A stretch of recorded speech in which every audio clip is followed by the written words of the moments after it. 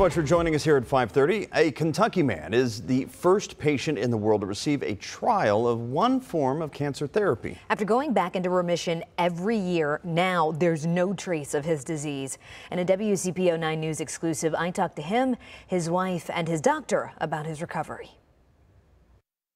I was either in the bathroom sick or in my bed sick. John Hornsby Sr. says this type of pain was normal for what he thought was a hernia, but his wife Tamison thought otherwise. I said, John, that's not right. After seeing a doctor, They told us it was non-Hodgkin's lymphoma. We cried for 3 days when I found out I had cancer.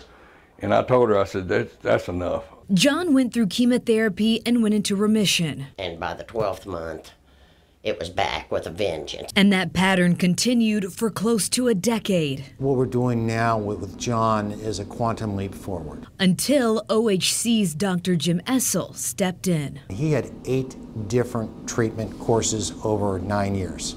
So the T cells are exhausted. They don't fight cancer as well, which is why we thought he would be a perfect candidate for this clinical trial. Dr. Essel and his team at OHC were approached by Caribou Biosciences to participate in a phase 1 trial for a more targeted approach to treating B-cell non-Hodgkin lymphoma. It can specifically insert an antibody directed against cancer into these T cells.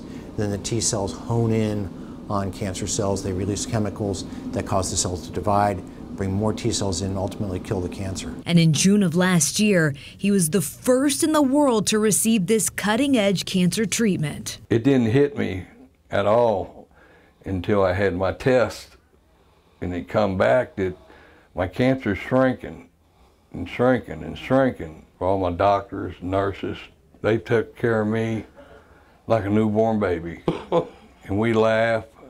It's like a big family here. The only way we make this ground-breaking improvement is bold, courageous people like John that are willing to take the risk and being the first one ever to get this treatment. After just 28 days after that treatment, John showed no detectable signs of cancer, and he stayed that way since. Dr. Essel says soon they'll move on to the next phase of the trial to treat even more people.